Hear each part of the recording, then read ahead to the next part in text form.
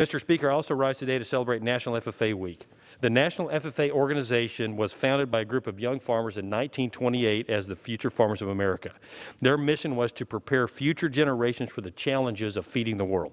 Today, more than 760,000 blue corduroy jacket-wearing FFA members in more than 8,700 chapters across the country, and more than 9,600 members in 220 chapters in Kansas alone, are still working hard to advance our nation's most critical industry, food and agriculture. These members are our future farmers, ranchers, engineers, doctors, lawyers, teachers, scientists, communicators, and business people. They are the next generation of leaders. This week, they will celebrate National FFA Week as a long-held tradition during George Washington's birthday to respect agriculture's heritage and recognize its future.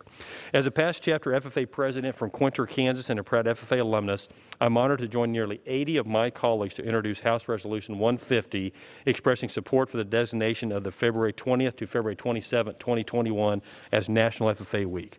Recognizing the important role of the National FFA Organization in providing the next generation of leaders who will change the world and celebrating 50 years National FFA alumnus and supporters.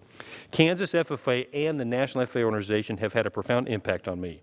FFA taught me belonging the first time I put on my own FFA jacket, responsibility when caring for my family's livestock in the bitter winters and drought-ridden summers, and pride in sharing about the organization I love on the House floor today.